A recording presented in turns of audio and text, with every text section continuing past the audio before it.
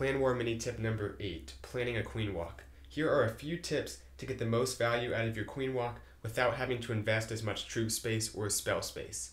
First, just because your queen's going to encounter a lot of point defense doesn't mean you need to bring an extra healer. Sometimes you need the rage no matter what, so adding an extra healer won't get you any more value.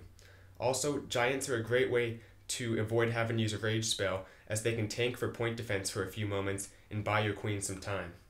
Finally, if you want to wall breaker your queen into a compartment, you don't always need to use a giant to tank for the wall breakers. The queen herself can tank for her own wall breakers if you let her get close enough, and this way you can save the 5 troop space as the queen will tank for the wall breakers. This has been a Clan War mini tip presented by Bisectatron.